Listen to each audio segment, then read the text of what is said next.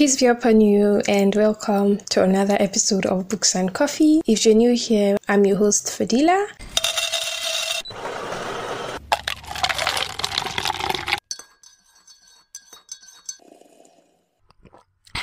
If you've not grabbed your mug of coffee, do so right away and snuggle into a comfortable position. If you've not followed our show, do so to click on that follow button and subscribe. Also rate our show with that star. As the title indicates, today I'll be talking about mindful reading because obviously this podcast is about books and I decided that why not include mindfulness in it, because if we don't read mindfully, how would we even gain anything from the books we're actually reading? Hopefully this episode is one that you stay throughout, but if you don't stay throughout the episode, it's totally fine. You can always come back. And without further ado, let's get right into this episode. So I will be sharing my experience of mindfulness with you guys and also sharing tips on how to read mindfully and purposeful and all. Let's begin with the definition of what mindful reading is. So basically, mindful reading it's like a purposeful and present-minded approach to engaging with literature or the books you're reading, be it school books or probably novels, being in the moment, being present. Mindfulness in general, that's what it means. Being aware of what's happening, being aware of each letter, each sentence, each punctuation, each dialogue being spoken about in this book that we are actually reading. But a lot of us, we don't actually read mindfully. We basically just skim or scan through these books we read. If we ask ourselves that, okay, we are done reading this book, what did so and so say exactly in this part of the book? We might not be able to give back exactly or those exact words that character or the narrator said in that aspect of the book or in that part of the book. Why? Because we were not reading mindfully. I'm also guilty of this. A lot of you might be able to relate with what I'm saying, of course, because a lot of us don't read mindfully. I decided that I want to achieve more goals, to engage in mindfulness activities more and more and more. Mindful reading is actually one of these amazing ways that I can engage with mindfulness. I hope we both go on this journey of mindful reading together, even if it's just one person that starts mindfully reading or that engages in this activity of mindful reading. This episode would be worth recording. A lot of people might be wondering, what's the purpose of mindful reading? Is mindful reading even going to get me money or stuff like that? Mindful reading doesn't necessarily need to get you money. It could actually, but there are different ways in which mindful reading could actually enhance your overall reading experience. It would make you develop a sense of empathy, more understanding, more resilience. It will make your mind attentive. It will encourage you to have a deeper understanding of whatever you're reading. It creates a pathway in your brain. We'll talk about this further into the episode. And if you consistently do mindful reading, that pathway keeps getting broader and broader till it's something that becomes a habit. Those are a handful of the lot of benefits of mindful reading. There's a difference between reading and reading. You can tell me you are reading, but you're actually not reading. Like they say, there's a difference between hearing and listening. Two different things entirely. You could be hearing, but you could not be listening. You could be listening, but you must be hearing, obviously, to listen. You could be reading and you might be thinking you're reading, but you're not actually reading. So yeah, I hope that makes sense. And you remember how I said that mindful reading or practicing mindfulness could actually create a pathway in your brain? Things we do on a daily basis. What it does is that it rewires our brain. So now, if you're practicing mindful reading, it rewires your brain in such a way that your brain takes note of this change and adapts to it, because our brain is constantly changing. Neuroplasticity in layman language means the rewiring of our brains. The more you practice something, the more your brain creates new connections between the neurons. To make it simpler, in simple terms, let's say now we have a field with grasses, and then there's a particular path that people always pass to get to the end of that field, and over years and decades and centuries, people have been passing that particular path to go there. What do you think would happen to that path? That path becomes clearer. Less grasses would be seen there because this path is used often. This is the same logic for mindful reading. If you keep reading mindfully, it's going to be like that path that people keep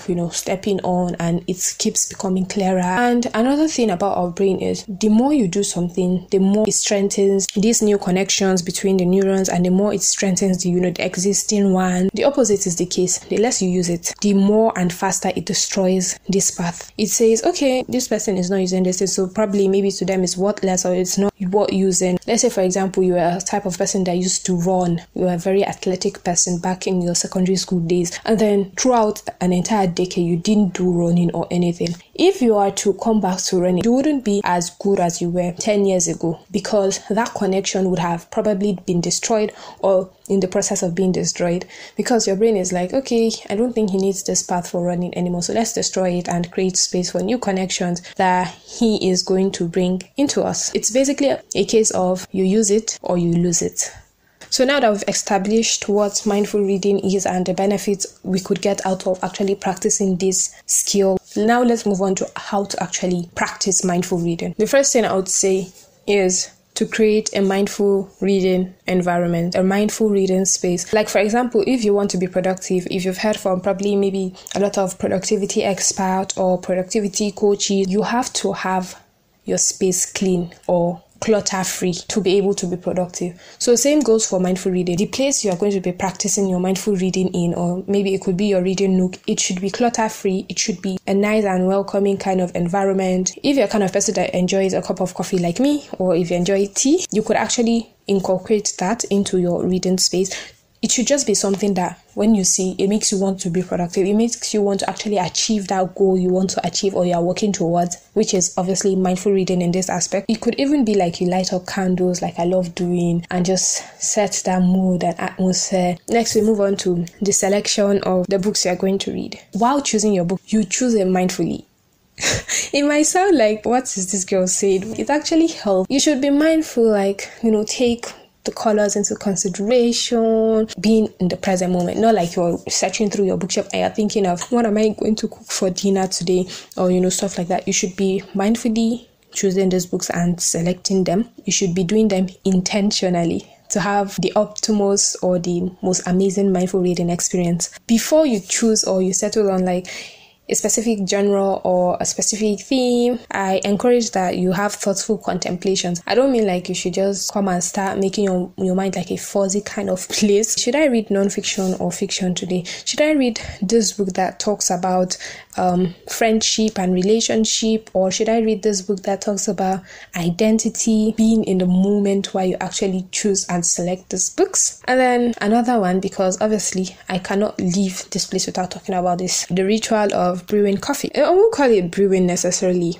I don't brew coffee, but it would be nice to actually do so. I was watching Ali Abdal's video. He's a productivity expert and his videos are amazing and top-notch. In one of his videos, there was this making of coffee technique that I hope to try out. I think it's called the filter something method. Basically, it's more like a science experiment. Just imagine this method as a science experiment kind of thing. So basically, he takes a filter paper, obviously not the filter paper used in the lab, and then he puts it into like a container and then pour his coffee powder or his grounded coffee and then adds hot water and then it filters it. And then you have your coffee. Very easy. While you are brewing your coffee, let's say you've gotten your space ready and you need to grab your cup of coffee or your mug of coffee. While you're brewing it, you should be in the moment as the sound of the water is being poured into the coffee, or maybe you're using a coffee brewing machine. That sound while the coffee is dropping bit by bit into the cup. The aroma of the coffee is filling the atmosphere. Savor every single feeling, absorb it, the warmth. All this would actually enhance your reading experiences. I think it was in mid 2023 I attended a mindfulness course, which literally changed my life. It was so amazing attending it. Like, I knew what mindfulness was, but like I swept it under the carpet. But then I actually attended this course and it blew my mind. I was like, wow, where have I been all these years? A lot of things were being covered there, from breathing exercises, self-love, self-compassion, mindful eating, mindful walking, mindful reading. It was such an amazing training and experience for me. Honestly, my favorite exercise is the mindful breathing exercise. We also talked about different ways of expressing our emotions, process your thought process, how you react. It was just such an amazing experience, and there's going to be an upcoming training, the next cohort for the mindfulness training for adults. For interested listeners, if you want to know more, you could simply just click the link that I'm going to leave in the show notes to get more details. But yeah, side note is, while you're doing this mindfulness exercise, you have to also enjoy it. You have to enjoy it. I don't mean like you should just be serious and just be poof. mindfulness. I'm mindfully reading. I'm not supposed to smile on. You need to enjoy. That's the essence of the mindful reading. To enjoy and feel and understand every single sentence, word, letter, every intricate meaning, reading between the lines, as they say, reading between the lines. I'm going to be dropping a little bit of things that I've learned from Ali Abdaal. There was something he said about being productive, and I feel mindful reading also falls in the line of being productive. He said that it's basically us using our time in a way that is effective, intentional, and enjoyable. And I basically feel like mindful reading goes in line with this definition. You have to be intentional while you're doing mindful reading. You have to be present. Here are the mindfulness technique that you could include into your mindful reading routine. So number one on our list, like we've already mentioned, is to create a distraction-free environment so that it can boost your ability to concentrate. And then secondly, you should have clear intention that I am going to read mindfully. Obviously, there'll be times where you would lose track of being mindful, but the important thing is basically bringing your mind back to being mindful. Before you start reading, you set like clear goals that you want to achieve from this reading. Okay, I want to read 1 page today or 3 pages. There should basically just be a sense of relaxation. You just start reading mindfully. And honestly, when you're mindfully reading something, you'd see a huge difference. Trust me, try it. I want you to reflect on your own mindful reading experiences. If you've, in one way or the other, before listening to this episode, if you've engaged in mindful reading or you've encountered someone that has engaged in it, let us know in the comments below. How do you practice reading mindfully? Make sure to share them in the comments below. If you are interested in mindfulness course or you want to join the next cohort, you could simply just go to the link and get all the details on the mindfulness course. Thank you all for listening. Jazakumullahu khairan. If you've still not followed, make sure to smash that follow button. Rate our show, share our show with your family and friends. Also follow us on YouTube through the link in the show notes. And as always, Assalamu alaikum.